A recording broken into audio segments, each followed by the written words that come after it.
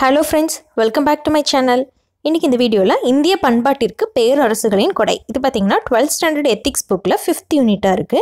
Already நம்ம part 1 video பார்த்திருக்கோம். அதுல வந்து மௌரிய பேரரசும் குஷனர்கள் பத்தி நம்ம பார்த்துட்டோம். இந்த வீடியோல குப்தர்களும் சாளுக்கியர்கள் பத்தி பார்க்கலாம். Part 1 வீடியோ பார்க்காதவங்க கீழே descriptionல லிங்க் கொடுத்திருக்கேன். மேல ஐ பட்டன்லயும் லிங்க் கொடுத்திருக்கேன். நீங்க பார்க்காதவங்க போய் பார்த்துக்கோங்க. சரி வாங்க फ्रेंड्स வீடியோக்குள்ள போலாம். குப்தர் கால பண்பாடு.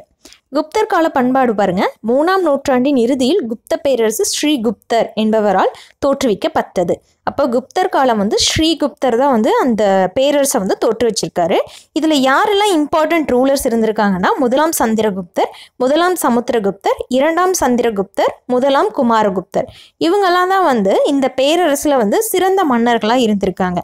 இந்திய பண்பாட்டிற்கு குப்தர்களுடைய பல வகைகளும் வந்து உதவியிருக்காங்க. ஆட்சி முறை, சமூகம், பொருளாதாரம், சமயம், நுண்கலைகள், இலக்கியங்கள் இது மாதிரியான ஒவ்வொரு தொழில்நுட்பத்திலையும் பார்த்தீங்கன்னா அவங்களுடைய சான்றுகள் இருந்திருக்கு. அடுத்தது குப்தர்களுடைய சான்றுகள். குப்தர் காலத்தை பற்றி என்னென்ன சான்றுகள் இருக்குன்னா விசாகதத்தர், காளிதாசர் இந்த 2 புலவர்களும் வந்து குப்தர்களுடைய காலத்தில் இருந்திருக்காங்க.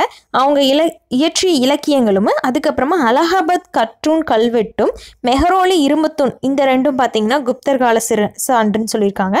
அப்புறம் சீன பயணி பாஹியான் அவர் பார்த்தீங்கன்னா போஹோஹி அப்படிங்கிற அவருடைய நூலில் குப்தர்களை பற்றி எழுதியிருக்காரு. அடுத்தது பாஹியானை பற்றி பார்க்கலாம். இந்தியாவிற்கு வந்த முதல் சீன பயணி வந்து பாஹியான். இவர் வந்து பெஷாவர், காசி, கயா இந்த இடங்களுக்கெல்லாம் வந்து சென்று பார்வையிட்டிருக்காரு. இவர் இந்தியாவில் 9 வருஷம் இருந்திருக்காரு. பாடலிபுத்திரத்தில் பார்த்தீங்கன்னா 3 வருஷமா இருந்து சமஸ்கிருத மொழியையும் பௌத்த இலக்கியங்களையும் வந்து கற்றிருக்காரு. இவருடைய குறிப்புகள் 2ஆம் சந்திரகுப்தரின் கால அரசியல், சமூகம், பொருளாதாரம், சமய நிலைகளை பற்றி கூறுகின்றன. இதில் பார்த்தீங்கன்னா இப்படி கூட கொஸ்டின் கேட்கலாம். 2ஆம் சந்திரகுப்தரின் அரசியல், சமூகம் பற்றி குறிப்புகள் யாருடைய புத்தகத்தில் குறிப்பிடப்பட்டுள்ளது அப்படிங்கிற மாதிரி கேட்கலாம். அது வந்து ஃபாஹியான். இந்தியாவிற்கு வந்த முதல் சீன பயணி பார்த்தீங்கன்னா ஃபாஹியான் தான். அடுத்தது குப்தருடைய ஆட்சி முறை. குப்த பேரரசுகள் பரமபட்டாகரா, மகாராஜாதி ராஜா, பரமேஸ்வரா, சாம்ராட் இந்த மாதிரியான விருது பெயர்களை சூட்டியிருக்காங்க. பேரரசருக்கு கீழே பார்த்தீங்கன்னா முதலமைச்சர், படைத்தலைவர்னு ஒரு பெரிய அமைச்சரவையே இருந்திருக்கு. இந்த அமைச்சர்கள் பார்த்தீங்கன்னா அரசனுக்கு ஆலோசனை வழங்கியிருக்காங்க. அடுத்தது குப்தர் காலத்தில் குமார மாத்தியார்கள் என்ற வருவாய்த்துறை உயர் அதிகாரிகள் பற்றியும் மகாசந்தி விக்ரகா என்ற வெளியுறவுத்துறை அமைச்சர் பற்றியும் குப்தர் கால கல்வெட்டுகள் கூறுகின்றன. குப்தர் காலத்தில் இருந்த வெளியுறவுத்துறை அமைச்சர் யாருன்னா மகாசந்தி விக்ரகா.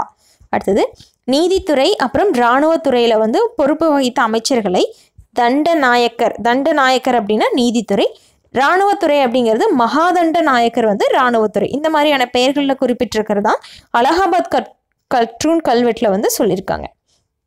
அடுத்தது குப்தர் கால குதிரைப்படை தலைவர் வந்து மகா அஸ்வபதி. அவர் தான் யாருன்னா குதிரைப்படை தலைவர். அலகாபாத் கற்றூன் கல்வெட்டு. இந்த கல்வெட்டு அரிசேனர் அப்படிங்கிறனால பொறிக்கப்பட்டிருக்கு. 33 வரிகள் இருந்திருக்கு. இதுல முதலாம் சமுத்திரகுப்தருடைய போர் வெற்றிகள், படைத்திறன் இதை பற்றியெல்லாம் குறிப்பிட்டிருக்காங்க. அப்போ அலகாபாத் கற்றூன் வந்து யாருனால பொறிக்கப்பட்டது அப்படின்னா அரிசேனர். இதுல யாரை பத்தி குறிப்பிட்டிருக்கு அப்படின்னா முதலாம் சமுத்திரகுப்தர், சந்திரகுப்தர் இல்ல சமுத்திரகுப்தர். அடுத்தது குப்தர்களுடைய ஆட்சி பிரிவுகள். தேசம் அல்லது புக்தி என்ற பெயர்ல பார்த்தீங்கன்னா அந்த குப்தர்களுடைய பேரரசு வந்து மாநிலங்களா பிரிச்சிருக்காங்க. அந்த மாநிலத்துல உபாரிகா அப்படிங்கிற ஒரு கவர்னர் வச்சு ஆட்சி பண்ணியிருக்காங்க. அதுக்கப்புறமா அந்த ஒவ்வொரு மாநிலத்தையும் வந்து என்ன பண்ணியிருக்காங்கன்னா மாவட்டங்களா பிரிச்சிருக்காங்க. அந்த மாவட்டத்தை ஆட்சி பண்றவங்க யாருன்னா விஷயபதிகள். இதே மாநிலம் அப்படின்னா உபாரிகா, மாவட்டம் அப்படின்னா விஷயபதிகள். அதுக்கும் கீழே இன்னும் பிரிச்சிருக்காங்க. கிராமங்கள் அந்த மாதிரி பிரிக்கும்போது ஆயுக்தா, மகதரா அப்படிங்கிற மாதிரி பிரிச்சிருக்காங்க. அதுக்கப்புறமா 2ஆம் சந்திரகுப்தர் காலத்தில் பஞ்சமண்டலி அப்படிங்கிற ஒரு குழு இருந்திருக்கு. அதை பத்தி சாஞ்சி கல்வெட்டுல வந்து பொறிக்கப்பட்டிருக்கு. அதுக்கப்புறமா இந்த கிராமத்துக்கு வந்து கிராம அலுவலர்களுக்கு வந்து ஒரு நிர்வாக முறையில ஆலோசனை பண்றதுக்காக ஒரு குழு இருந்திருக்கு. அதுக்கு பேர் வந்து அக்தஷா அப்படிங்கிறது அந்த குழுவினுடைய பெயர். அடுத்தது வங்காளம், பீகார், உத்தரப்பிரதேசம் இந்த இடத்துல எல்லாம் பார்த்தீங்கன்னா மன்னருடைய நேரடி நிர்வாக ஆட்சி முறை இருந்திருக்கு. அடுத்து படை நிர்வாகம். படை நிர்வாகம் பாருங்க, குப்தர்களுடைய காலத்துலேயும் வந்து குதிரைப்படை, தேர்ப்படை, யானைப்படை இந்த மாதிரியான படைகள் இருந்திருக்கு. அதுலேயும் காலாட்டு படை தலைவருடைய பேர் என்னது அப்படின்னா பாலாதி கிருதயா.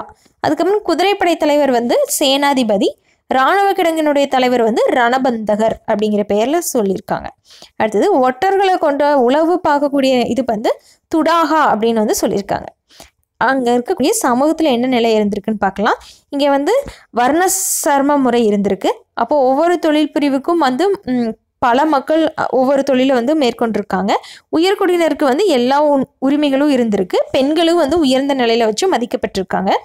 அதுக்கப்புறம் ஆச்சாரியா அப்படிங்கிறவங்க பார்த்தீங்கன்னா ஆசிரியர்கள், அவங்களோட உயர்வு பார்த்தீங்கன்னா ரொம்ப உயர்ந்த நிலையில இருந்திருக்கு. அடுத்தது குப்தர்கள் கால பொருளாதார நிலை.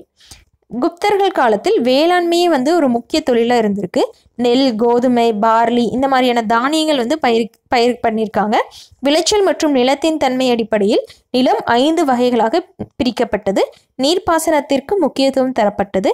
ஜல நிர்கமா என்ற வடிகால்கள் மூலம் நீர்ப்பாசன பகுதிகளுக்கு அனுப்பப்பட்டது.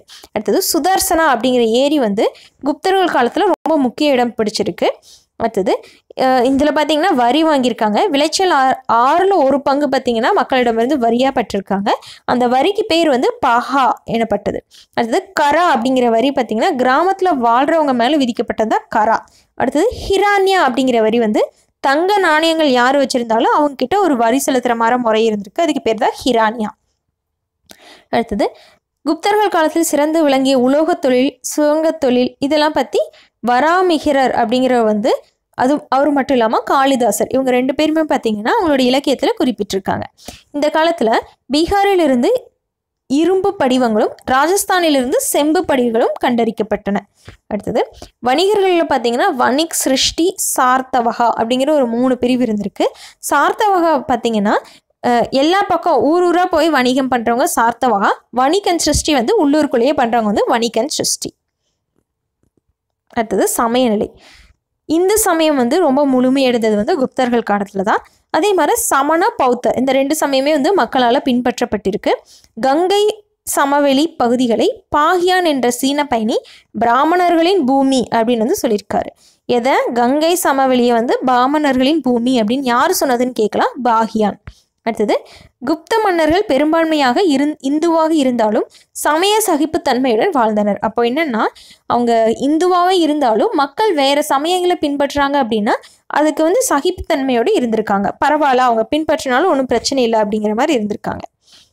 ஸோ அதே மாதிரி விஷ்ணு, சிவன், இந்திரன், வருணன், யமன், அப்புறம் விலங்குகளை அவங்க கடவுளாக நினைக்கிறது, அது மட்டும் இல்லாமல் இயற்கையாக இருக்கக்கூடிய நெருப்பு, ஆகாயம் அதையும் வணங்கியிருக்காங்க. அடுத்தது குப்தர்கள் காலத்தில் இந்து சமயம் மெசபட்டோமியா பகுதிகளிலும் ஜாவா, சுமத்ரா, போர்னியா ஆகிய தென்கிழக்காசிய நாடுகளிலும் பரவியது. குப்தர்கள் காலம் இந்திய செவ்வியல் கலைகளின் காலம் என்று அழைக்கப்பட்டது. அப்போ யாருடைய காலம் வந்து செவ்வியல் காலம் அப்படின்னு சொல்லியிருக்காங்கன்னா குப்தர்கள் காலம். அடுத்தது பாலித்தீவு. பாலித்தீவு பார்த்தீங்கன்னா குப்த பேரரசில் இந்து சமயம் இந்தியாவிலிருந்து பாலித்தீவுக்கு பரவியது.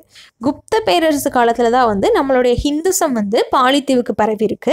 அதுக்கப்புறம் இந்திய பண்பாடும் விழாக்களும் இன்றளவும் அங்குள்ள மக்களால் பின்பற்றப்படுகிறது. அப்போது நம்ம பாலித்தீவில் பார்த்தீங்கன்னா நம்மளுடைய இந்திய பண்பாடு வந்து அப்புறம் நம்மளுடைய விழாக்கள் எல்லாம் வந்து இன்னுமே அவங்க வந்து கொண்டாடிட்டு இருக்கதா சொல்லியிருக்காங்க.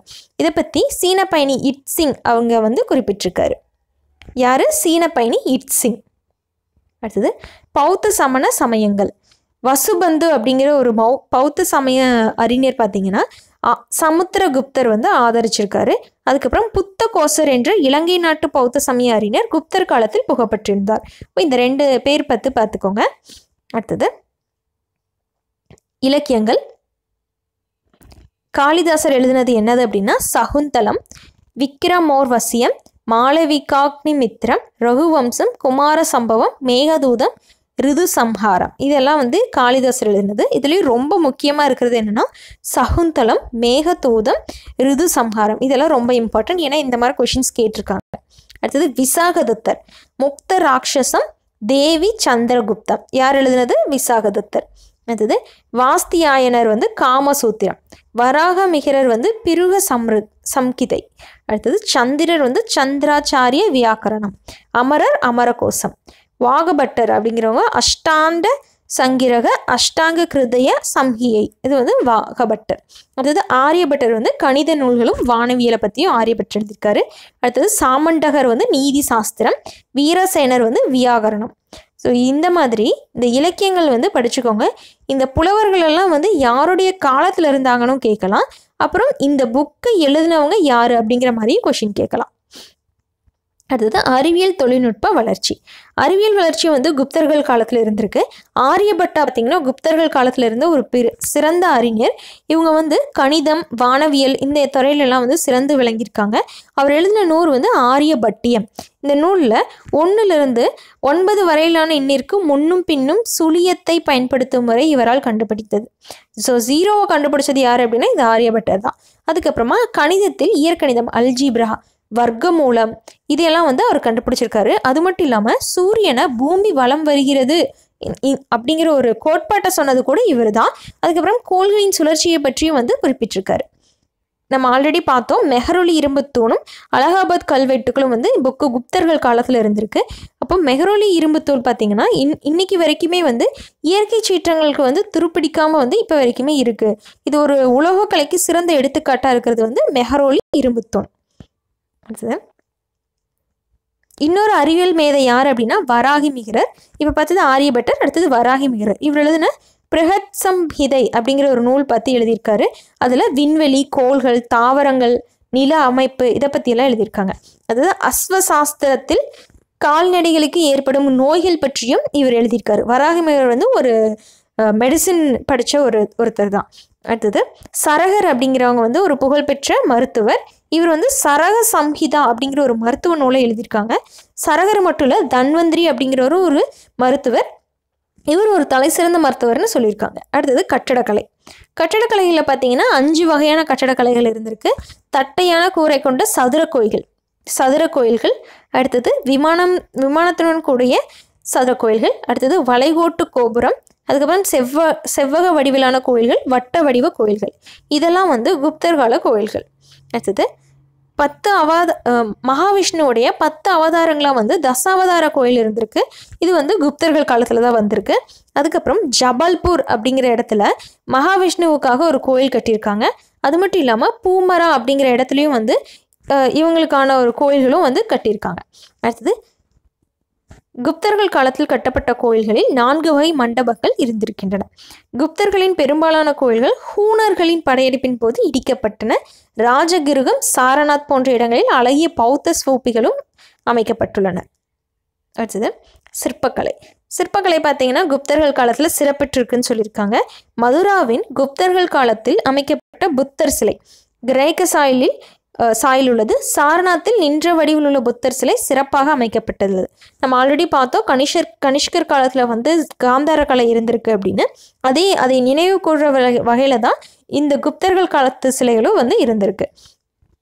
அடுத்தது பிதாரி அப்படிங்கிற இடத்துல ஸ்காந்த குப்தருடைய ஒற்றை கட்சூன் வந்து ரொம்ப சிறப்பாக வடிவமைச்சிருக்காங்க. அப்போது பிதாரிங்கிற இடத்துல யாருடைய ஒற்றை கட்சூன் இருக்குன்னு கேட்கலாம். அது வந்து ஸ்காந்த குப்தர். அடுத்தது ஓவியக்கலை. பெயிண்டிங்ஸ் பார்த்தீங்கன்னா ரொம்ப ஒரு பிரசித்தி பெற்றதாக இருந்திருக்கு. குப்தர்கள் காலத்தில் அஜந்தா அப்புறம் பாக் இந்த 2 இடத்துலையும் வந்து ஓவியங்கள் வந்து அழகாக தீட்டியிருக்காங்க. அஜந்தாவில் 16, 17வது குகை ஓவியங்கள் புத்தரின் வாழ்க்கை வரலாற்றை கூறுகிறது. அடுத்தது போதிசத்துவர்களின் ஓவியங்களும் அழகிய பறவைகள் ஓவியங்களும் சிறப்பு பெற்றிருந்த. அப்போது அஜந்தா அதுக்கப்புறம் பாக் இந்த 2 தான் வந்து பெயிண்டிங்ஸில். அதுலேயும் அஜந்தாவில் வந்து புத்தருடைய வாழ்க்கை வரலாற்றை பற்றி சொல்லியிருக்காங்க. அடுத்தது இசையும் பார்த்தீங்கன்னா இசைக்கலை அதுக்கப்புறம் நடனம் அது எல்லாமே வந்து குப்தர்கள் காலத்தில் பெருசாக இருந்திருக்கு. அதில் பாருங்கள் குப்த மன்னரான 1ஆம் சமுத்திரகுப்தர் வந்து வீணை வாசிப்பது அப்புறம் வீணை வாசிக்கிற மாதிரியான ஒரு உருவத்தை நாணயத்தில் வந்து செதுக்கியிருக்காங்க. அடுத்தது நடனக்கலைக்கும் குப்தர்கள் பேராதரவு தந்தனர். நாடகக்கலை அப்படிங்கும்போது சகுந்தலம் ரகுவம்சம் குமார சம்பவம் மேகதூரம் இந்த 4 வந்து நாடகக்கலை. அது யார் இயற்றியிருக்காங்க அப்படின்னா காளிதாசர். அடுத்தது தேவி சந்திரகுப்தம் கௌமுகி மகோத்சவம் இந்த மாதிரியான நாடகங்களும் வந்து நடைபெற்றிருக்கு அப்படின்னு சொல்லியிருக்காங்க. அடுத்தது இந்திய நாட்டிற்கு குப்தர்களின் கொடை அப்படின்னா என்னென்னா நிர்வாகத்துறைகள் வந்து இந்த குப்தர்கள் கிட்ட இருந்து தான் நம்ம வாங்கியிருக்கோம். அது பார்த்திங்கன்னா ரொம்ப சிறப்பாக வந்து குப்தர்கள் வந்து நிர்வாகத்துறையை வந்து ஆட்சி புரிச்சிருக்காங்க. அடுத்தது காளிதாசரின் சகுந்தலம், விக்ரமோவர்சியம், ரகுவம்சம், குமார சம்பவம், மேகதூதம் மற்றும் பல இலக்கிய படைப்புகள் குப்தர் கால கொடையாகும். அடுத்தது ஆரியபட்டரின் கணித நூல், வானவியல், வாக்பட்டரின் அஷ்டாங்க சங்கரகம் மருத்துவம், வராகமிகரின் பஞ்ச சித்தாந்தகம், சந்திரரின் சந்திராச்சாரிய வியாக்கரணம் மற்றும் அமரரின் நிகண்டு போன்ற நூல்கள் இந்திய பண்பாட்டுக்கு மற்றும் அறிவியல் வளர்ச்சிக்கு குப்தர்கள் அளித்த கொடையாகும். இந்த நூல்கள் வந்து நல்லா படிச்சுக்கோங்க, இதுலேருந்து கொஷின்ஸ் கேட்கலாம். அதுக்கப்புறம் இவங்க வந்து சமய சார்பற்ற ஆட்சி முறை இருந்திருக்கு. அதுதான் நம்ம இந்தியாவில் இப்போ India is a secular country அப்படின்னு சொல்கிறாங்க, சமய சார்பற்ற நாடு. சாரநாத், மதுரா, அஜந்தா, எல்லோரா, பாக் இந்த இடத்துலலாம் வந்து சிற்பங்களும் ஓவியங்களும் வந்து ரொம்ப கலைநுட்பங்களாக இருந்திருக்கு அப்படின்னு சொல்கிறாங்க. குப்தர்கள் காலம் வந்து செவ்வியல் கலைகளின் காலம் அப்படின்னு வந்து இப்போ வரைக்கும் சொல்லிட்டு இருக்காங்க. அடுத்தது சாளுக்கியர் கால பண்பாடு. சாளுக்கியர் அப்படின்னா யாருன்னா, தென்னிந்தியாவை ஆட்சி புரிந்த சிறந்த அரச வம்சங்களுள் சாளுக்கியர் வம்சமும் ஒன்று. யார் யாருன்னா, புலிகேசி, முதலாம் புலிகேசி, இரண்டாம் புலிகேசி, இவங்கெல்லாம் தான் வந்து இந்த வம்சத்தில் வந்தவங்க. பில்ஹனர் அப்படிங்கிறவர் பார்த்தீங்கன்னா விக்ரமா சங்க சரிதம் அப்படிங்கிற ஒரு நூல் வந்து எழுதியிருக்காரு. அது மட்டும் இல்லாமல் சீன பயணி யுவாங் சுவாங்குடைய சியூகி அப்படிங்கிற பயண குறிப்பிலையும் வந்து சாளுக்கியை பற்றி சொல்லியிருக்காங்க. அவளோட ஆட்சி முறை பாருங்கள், மன்னர் தான் வந்து தலைவராக இருக்காங்க. இதில் பார்த்தீங்கன்னா சாளுக்கிய இதில் வந்து பரம்பரையாக பதவி வதிக்கக்கூடிய அந்த ஆட்சி இல்லை. தந்தைக்கு பின்னாடி மூத்த மகன் தான் ஆட்சியில் இருக்கணும். அது மாதிரி மூத்த மகன் இறந்துட்டாதான் தம்பிக்கு வந்து அந்த ஆட்சி வந்து கிடைக்கும்.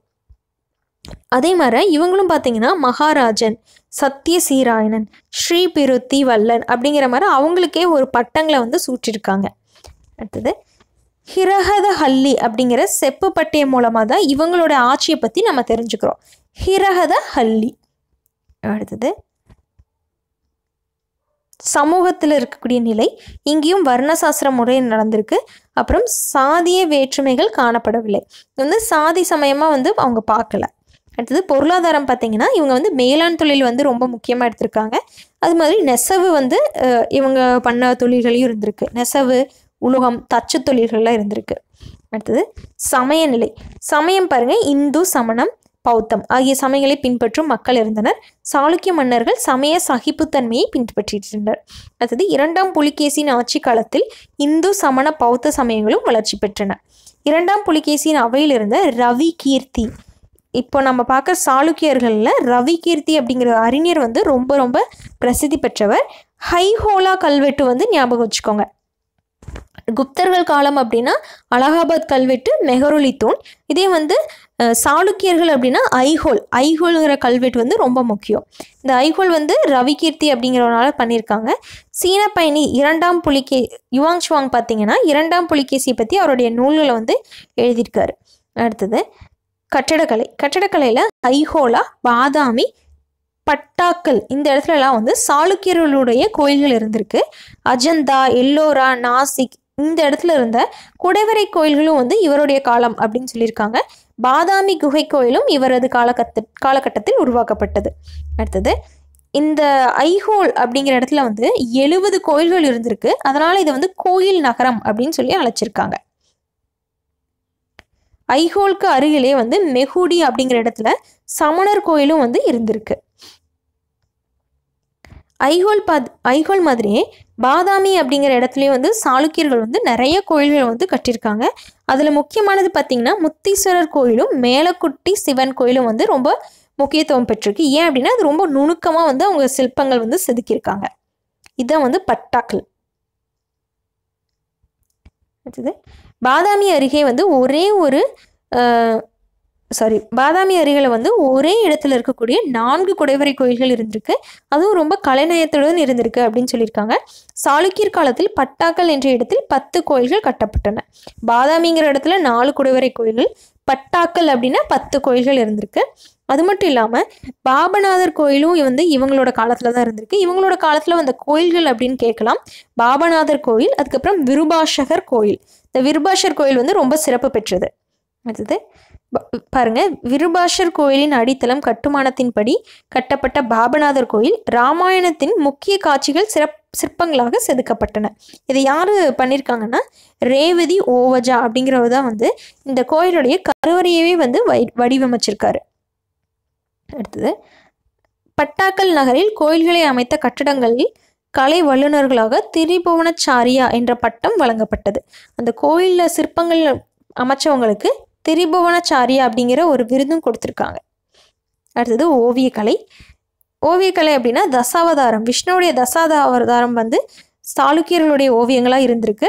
அடுத்தது, பாதாமி நகரில் இருக்கக்கூடிய குகை கோயில்கள் அழகிய ஓவியங்கள் தீட்டப்பட்டிருக்கு. சாளுக்கிய மன்னன் மங்களேசன் அவங்கள கட்டின அரண்மனை வந்து அதில் நிறைய ஓவியங்கள் இருந்திருக்கு அப்படின்னு சொல்லியிருக்காங்க. அடுத்தது, சாளுக்கியர்களுடைய பண்பாட்டு கொடை. இந்த மாதிரி கடைசியாக கொடுத்துருக்க இம்பார்ட்டன்ட் பாயிண்ட்ஸ் வந்து ரொம்ப முக்கியம். இதில் தான் வந்து இது ஃபுல்லாக ஷார்ட்டன் பண்ணி கொடுத்துருக்காங்க. இவங்க பாருங்கள், 2ஆம் புலிகேசி தலை சிறந்த கலை இலக்கிய பொருளாக திகழ்ந்தார். இவருடைய அவைப்புலவரான ரவிகீர்த்தி ஐகோல் கல்வெட்டை பொறித்தார். அப்போ ஐகோல் கல்வெட்டை பொறிச்சது வந்து ரவிகீர்த்தி. அடுத்தது, இந்த கல்வெட்டில் 2ஆம் புலிகேசியினுடைய சிறப்புகள் பற்றி சொல்லியிருக்காங்க. ஐகோல் கல்வெட்டில் வந்து 70 கோயில் இருந்திருக்கு. அதனால் இதனோட பேர் வந்து கோயில் நகரம்னு சொல்லியிருக்காங்க. அது மாதிரி விருபாஷர் கோயிலும் வந்து ரொம்ப சிறப்பு பெற்றதாக இருந்திருக்கு. அடுத்தது, ராஷ்டிரகூடர் கால பண்பாடு. ஸோ ராஷ்டிரகூடர்கள் பார்த்தீங்கன்னா 6 முதல் 10ஆம் நூற்றாண்டு வரை இந்தியாவை ஆண்ட அரச மரபினர். இதில் வந்து நிலக்கொடை குறித்த செப்பு பட்டயமே இவர்களின் ஆட்சி பற்றி நமக்கு கிடைத்த முதல் ஆவணம். இவங்களோட ஆட்சி பற்றி, நிலக்கொடை பற்றி ஒரு செப்பு பட்டயம் கிடச்சிருக்கு. அதில் தான் இந்த ராஷ்டிரகூடர்களை பற்றி தெரிஞ்சிருக்கு. அடுத்தது, இவங்களோட ஆட்சி முறையில் அரசர்கள் தான் வந்து தலைவனாக இருந்திருக்காரு.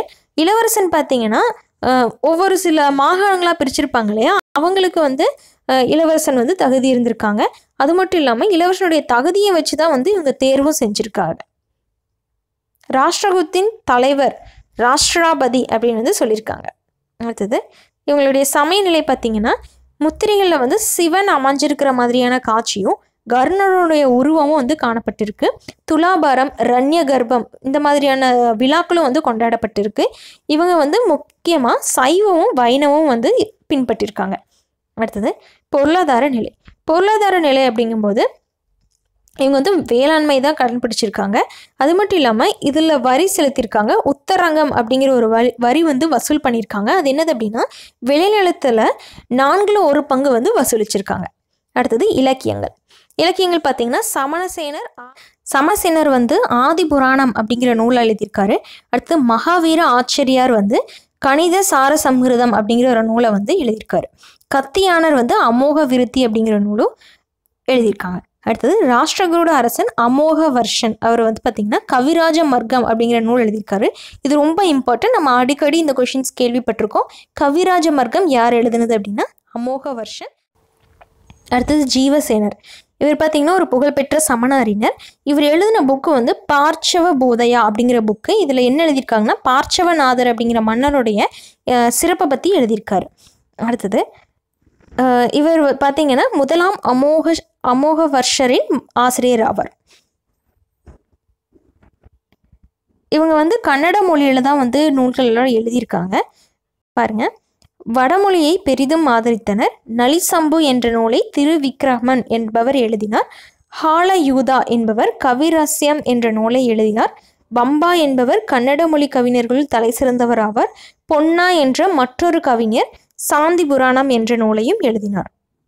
அடுத்தது, ராஷ்டிரர்களின் கலைப்பணி.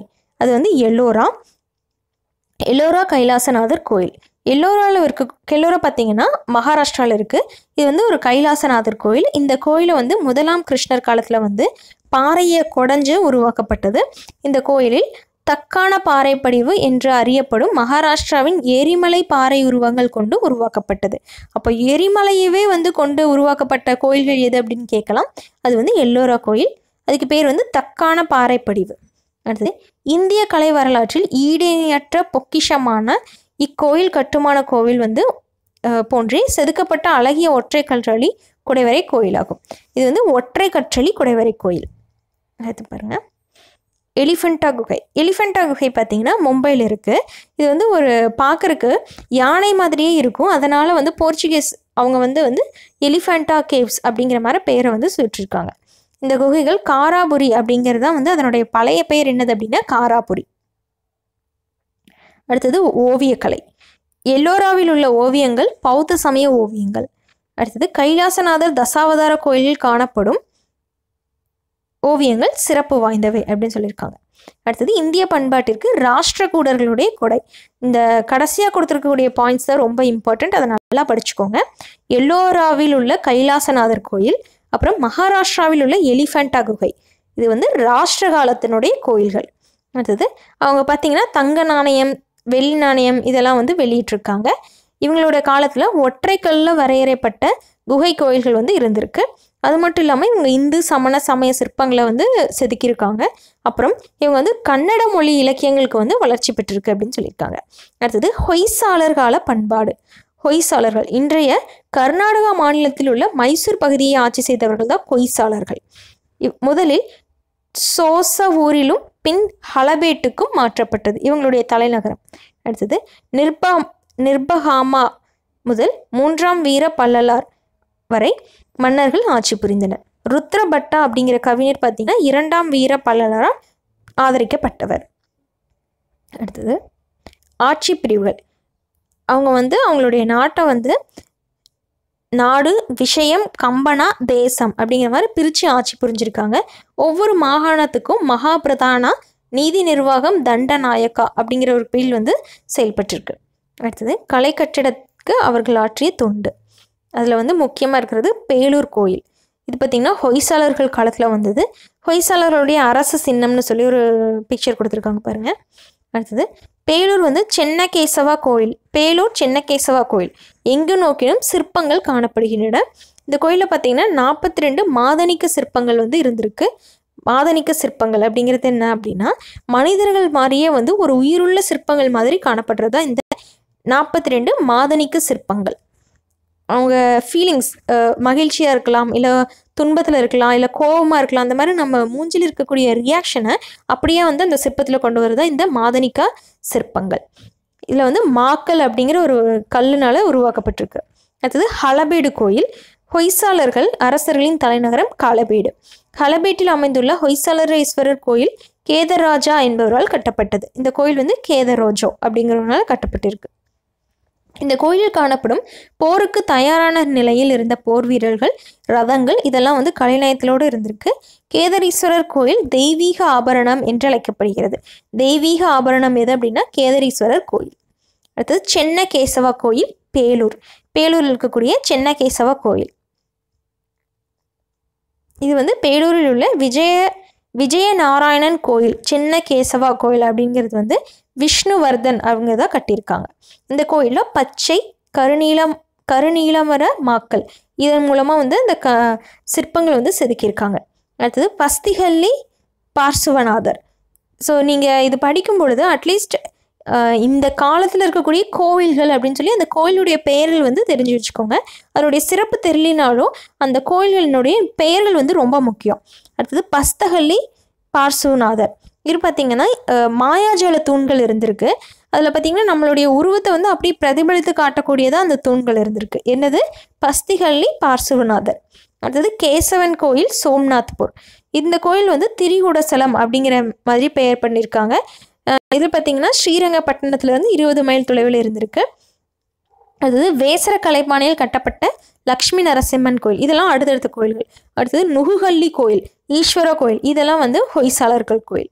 ஹொய்சாளர்களுடைய மொழி வந்து கன்னட மொழி. அவங்களோட இலக்கியங்கள் பார்த்திங்கன்னா விஷ்ணுவர்தனால் ஆதரிக்கப்பட்ட நாகச்சந்திரா என்ற சமணர் ராமாயணம் எழுதினார். ராமாயணத்தை எழுதினது யார் அப்படின்னா விஷ்ணுவர்தனால் ஆதரிக்கப்பட்ட நாகச்சந்திரா.